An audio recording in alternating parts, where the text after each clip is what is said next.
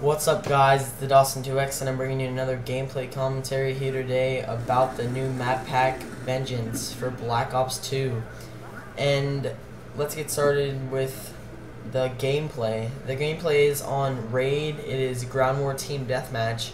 And I don't really play Ground War too much, and this is my first time playing it on Black Ops 2, and I did pretty well. I managed to pull off a couple VSATs in a Warthog. And that's about it. What the gameplay is about. The new Mappack Vengeance for Black Ops 2 is going to consist of 4 multiplayer maps, a zombies map, and a new zombies weapon called the Ray Gun Mark II. We'll talk about that in a little. First off, the 4 multiplayer maps are going to be called Cove, Rush, Uplink, and Detour.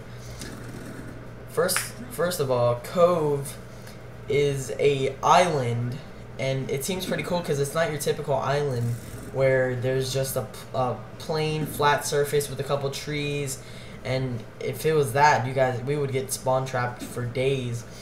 But no, there's rocks and stuff to hide behind and take cover if you're taking fire. So that's what I like about how they took the time to put that in there instead of just putting a plain stupid island called Cove that people can spawn trap, and that would be dumb. That would be just a waste of a map. The second one is called Rush. It is a paintball map, and it's all different areas and surfaces because there's many different rooms. There's rooms with those inflatable bounce house looking things that paintball people take cover, and if you've ever been to a paintball field or a paintball arena, you would know what I'm talking about.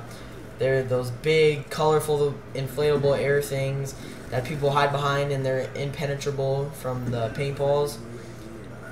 Alright, the next one is going to be called Uplink, and it's going to be a remake of the Black Ops, no, not Zombie, my bad. The Black Ops 1 map. I think it is called, I forgot, I'll get to that later. I'll look it up for you guys. I didn't really play Black Ops 1. I didn't really like it. I like MW2 better. But the third map is going to be called Detour, and it is going to be on a bridge, and that seems pretty cool because it's not just a plain bridge. There is broken down cars everywhere, and there's spots that you can fall. So it's not just a plain road, and then there's also underground, so you can take the flank route, and you can do better when you flank with an SMG or shotgun or short range weapon rather than stay up top and use an assault rifle or a sniper. The new zombies map Buried is going to be underground. It is an old western town that is going to be buried underground, hence the name Buried. And there is going to be many new characters. Like there is going to be a giant that you can be with or against. You're going to have to feed him candy for him to be with you. That's what I saw in the trailer.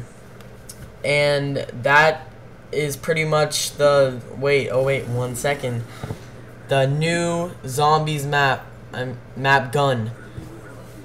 This is what a lot of these zombie players like me have been waiting for, a new gun, because the same plain old guns are getting boring to us zombie players. We want a little more spice in the zombies, and that's what David Vonderhaar and their team did for us. They gave us a new gun, and the gun is going to be called the Ray Gun Mark II, and that's exciting because, well, at first I wasn't really excited because I hated the ray gun when I played with it.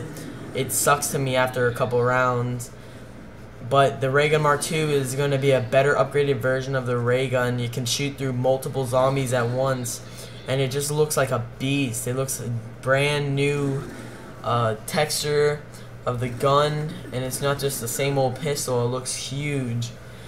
And that's about it for the gameplay, guys. It's been the Dawson2X, and see you later. Make sure to subscribe, like the video, and all that good stuff. Love you guys. Bye.